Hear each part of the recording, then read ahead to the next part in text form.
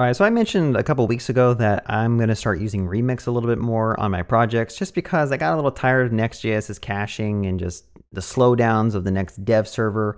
Even recently, I've been noticing my Next dev server has been like crashing randomly. It just runs out of memory. So there's just a lot of things that just been bothering me about developing in Next. React server components, the server actions being in experimental mode still. And I decided to switch over a little bit to Remix just to kind of test the waters and see, are there better ways to build out web applications? Are there more efficient, productive ways to do it? So far, I've been really liking Remix. Remix is very similar to the Pages router in Next.js, and I'm assuming at some point Remix is going to bring in React server components and just ruin everything, just like Next kind of did.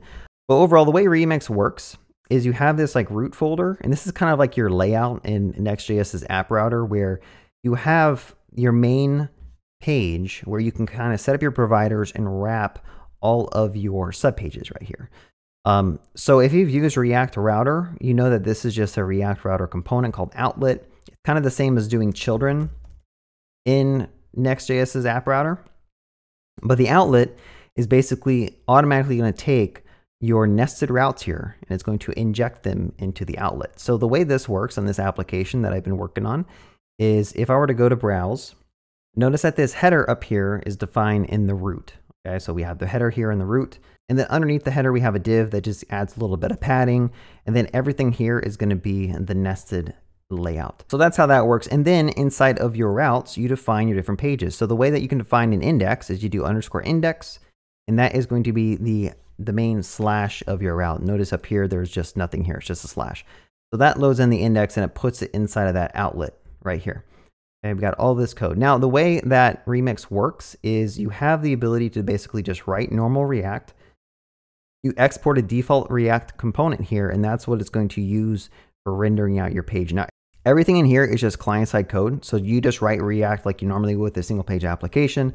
You can use TRPC, you can use React Query, you can use whatever you want, React Foreign hooks. There's no like use client, use server. And that's something that was really bothering me about Next.js is like, although it's cool that we can use server components, I feel like my productivity and the ability to quickly refactor code actually took a step down with React server components, because now I can't just put files wherever I want.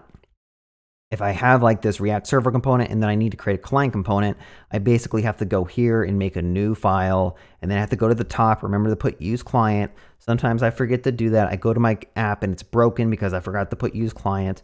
I waste time with that stuff. Overall, Remix is just basically very similar to like writing a Vite React app or a single page application, although it does have the ability to opt into server-side rendering. So what do I mean by that? So let's look at an example of server-side rendering. So we have this other route where it's rooms/room ID. The way this works is you do a dot instead of the slash. But if I were to go ahead and go to like my collection and go to rooms, let's just click on the duck. Notice that this is rooms/the room ID here. Now, in order to get those parameters that were passed into the URL here, you have to do something called a loader. So this is what runs server side. The loader, when you export it, Remix is going to look at the loader and say, hey, I need to actually do some additional data fetching so that I can send this in to your component. Now, instead of the thing here that you return getting passed in as props, you have to do something called a use loader data. Okay, so everything that you return here, when you call use loader data, this is a function that we're just calling it, you get back the same thing that's returned here. So notice that data is going to be an object that has a room ID. But technically, you could do Prisma calls here. You could say like call Prisma, get database info. You could do like third-party REST API calls here. If you wanted to fetch all this data on the server and then pass that down into your component so that the initial rendering will have all that set up in the HTML, you can easily do that. Okay, now technically I'm not doing that in this application because I'm using a database as a service, a backend as a service.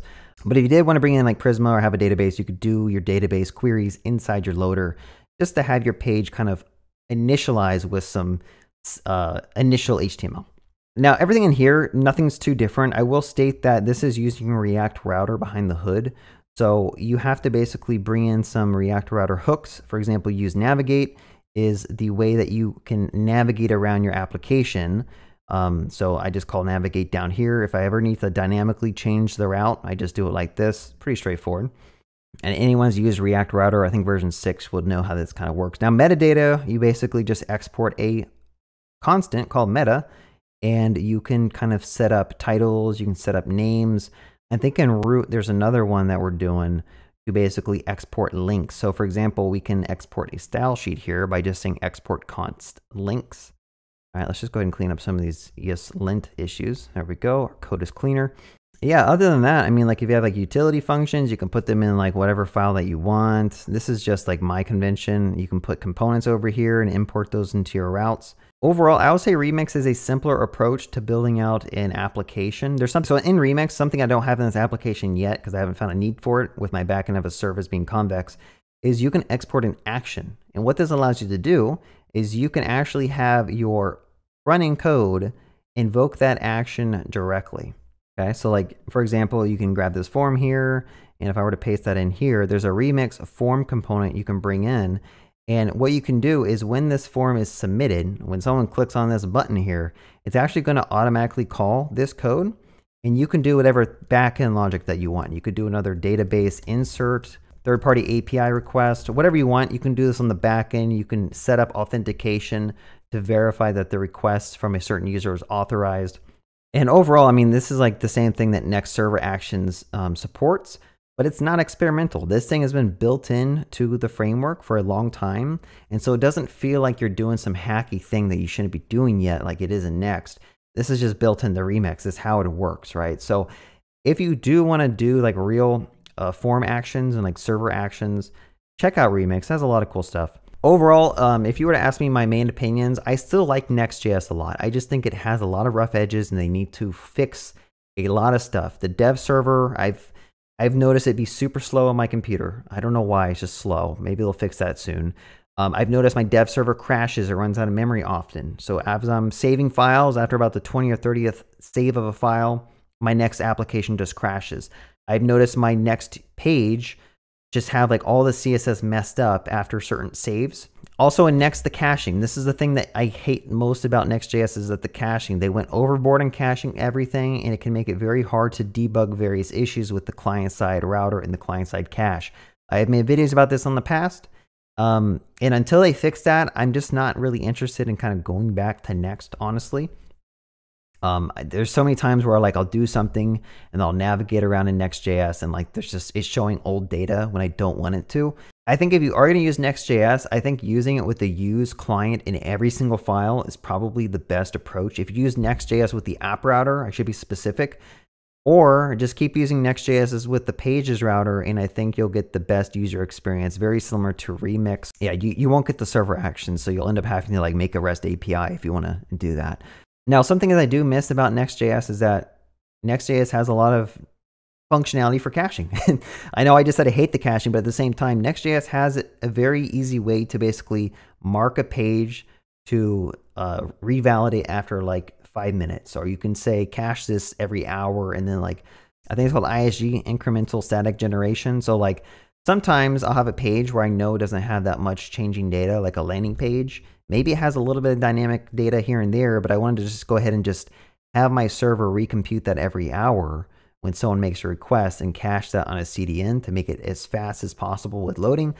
I don't think that's possible with Remix, but overall, it's not like a deal breaker. The Remix docs, I'm not, there's times where I'm like looking through here, like it took me 5 minutes to try to figure out how to dynamically navigate to a new page because like, I would say the docs are kind of whack. I don't know. I'm just not a fan of what's going on here in these docs because like if you go to use navigate, it just tells you to go read React routers. And I'm like, okay, somewhere in here, like I was trying to find routing. Use navigate is not defined at all. They don't tell you anywhere how you dynamically change routes. So when I first got into Remix, I didn't understand that like they just use React router for everything. But I think they should maybe still walk newbies through like me that when you want to do something simple, like get the current location that I'm at or navigate to a various page, some of the most important aspects, like that should be in some of the like the blogs. So like Like Remix has some pretty good tutorials here for making a blog or an application, but like, again, use navigate is not defined here. If I look at the app tutorial here, is use navigate here? It's not. So like some of the things, it was kind of hard for me to find. This is the only example I can give, but it's like most of the stuff is just like go read another library because that's how we're doing it here. But I wish I could have just typed in like dynamically navigate. Anyway, I've been having fun trying to build out this little application using Remix. So far, I'll say like if you have learned React and you've built single page applications with React, going from React to Remix is like a super easy transition. Okay, going from React single page applications to Next is a little bit more convoluted from what I've seen. That might anger some people who really like Next.js, but I don't know. That's just my thoughts. So I'll keep on making random update videos about Remix as I learn more about it and build more stuff. But overall, I think it's pretty simple to use and I'm happy with it. All right, if you guys want to join my Discord, feel free to click the link in the description. It's a place you can go and ask questions or try to get help if you're stuck on anything. And like always, have a good day and happy coding.